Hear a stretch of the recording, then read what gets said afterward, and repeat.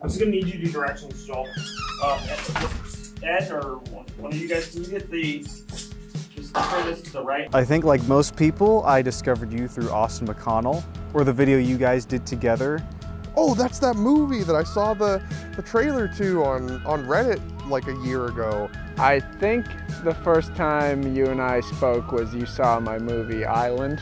That's like kind of like the beauty of like doing something like this, is that it's hard, and it's nice when you can't recreate something over and over again the exact same way, because then it's more organic. How I see folk filmmaking is, I mean, the biggest pillars of it are really just you're making your movie and you're releasing it online for free. You make the work because that's what you love doing and you have to get it online. It's just really, it was just like a very surreal experience to realize that, to go from feeling like we're the only no-budget filmmakers out there to an entire community.